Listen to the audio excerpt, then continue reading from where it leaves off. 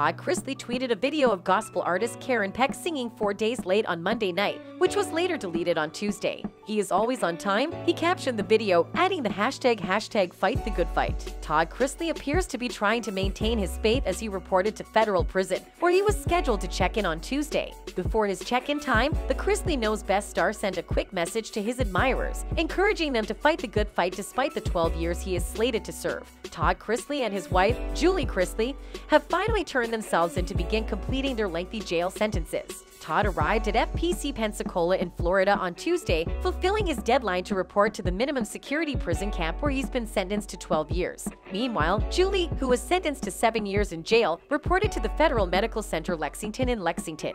This couple is in prison after being convicted of bank fraud and tax evasion. A judge sentenced them to 19 years in prison in November, with Julie receiving a 7-year sentence and Todd receiving a 12-year sentence. You know, I get so many requests every day. People saying, Todd, when are you coming out of the closet?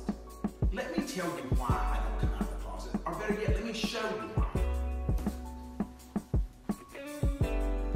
Why would I come out of my closet, my cocoon, the place that I feel the safest? I also get asked every day, Todd, what is the secret for you and Julie? What keeps the fire alive after all of these years? Well, you know, in a marriage, you have to spice things up.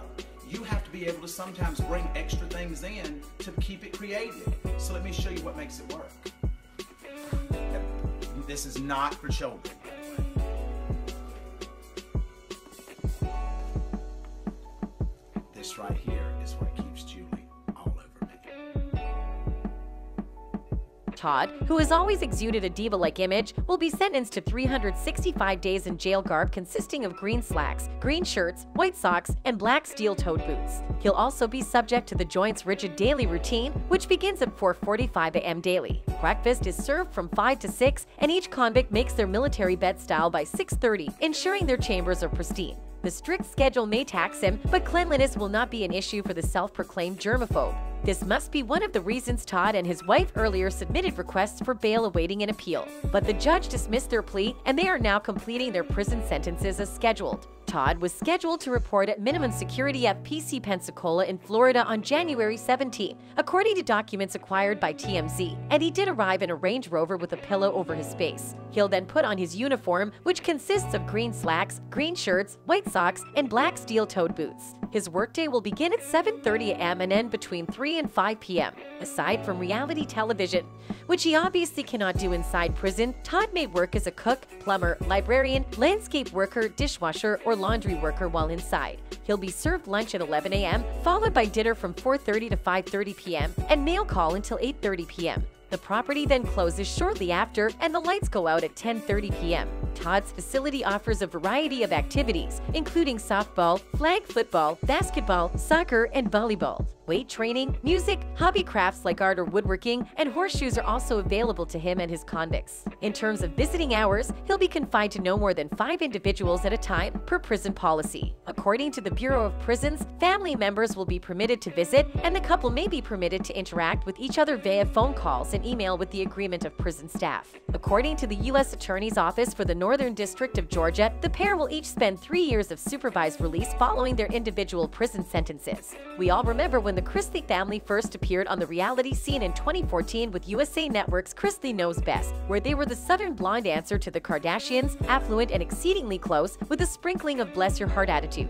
Okay, and it's like, it's always, can I stay out until 12 o'clock? And I said no, because there ain't nothing open at 12 o'clock except an ER and legs, and you ain't gonna be signing up for that. Todd Chrisley, his wife Julie, and their 3 children, Chase, Savannah, and Grayson, were present, as were Todd's children from an earlier marriage, Lindsay and Kyle. Todd Chrisley, the affluent, controlling but endearing father, boasted about the money he allegedly gained in real estate in an early trailer for the show. He was quick to point out that his family resided in a gated enclave outside of Atlanta, next door to former Braves star Chipper Jones and musician Usher. According to reports, the family spends more than $300,000 a year on clothing alone. I try to keep everything in order and in line. I have a certain level of expectations for my children, for my wife, for myself, Chrisley, now 53, said in the promo. Todd and Julie were found guilty of bank fraud and tax evasion in a stunning trial last spring, shattering the family's rich facade. The prosecutor noted in a sentencing document, the Chrisleys have built an empire based on the lie that their wealth came from dedication and hard work.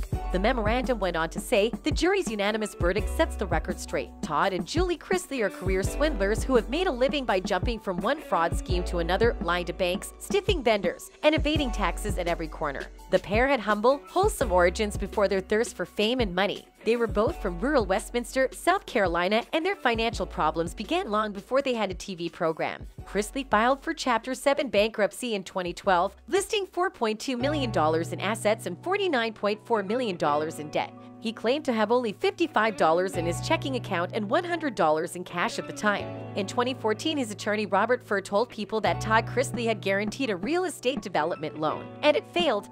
He was on the hook for $30 million.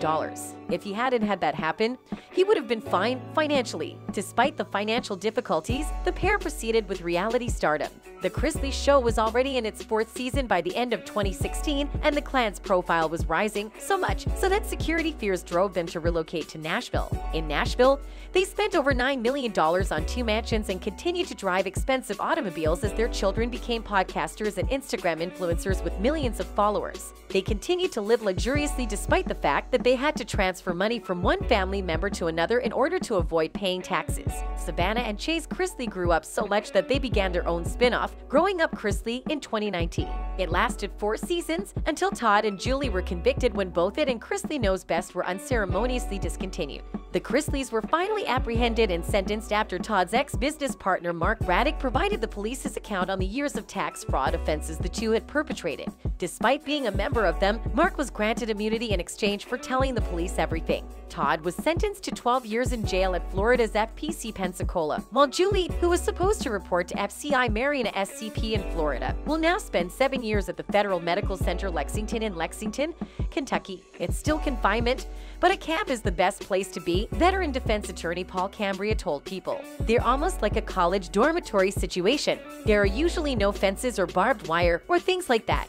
There's obviously monitors and cameras and so on, but it is a fairly relaxed atmosphere. In comparison to other jails, Todd and Julie will be given more freedom and will be able to walk around the campus, so to speak, according to Cambria. It isn't like they're locked in a cell. The trial also shattered Todd's reputation as a dedicated family man. His entire business is built around him and his family, so when Mark Braddock testified that he and Todd were intimate for about a year in the early 2000s, it harmed his already tarnished reputation even more. Chrisley has rejected the claims that Braddock looked like a toad. What irritated me the most was that, after 54 years, for me to finally be accused of being with a man, it would be someone who looked like Mark Braddock, Todd remarked on a recent edition of his podcast Chrisley Confessions. One Twitter user commented, "A Todd Chrisley and a Julie Chrisley have reported to prison. They need to quit their whining and accept their sentence. Hashtag do the crime, do the time." Savannah, Chase, and the others, including at Nanafea Chrisley, need them to show that people can act responsibly. They should be remorseful. Another dug in, saying, on his first day in prison, Todd Chrisley is gonna step up to the biggest, baddest guy in the yard and surgically pick apart his style. And that's it from us today. Until next time, bye.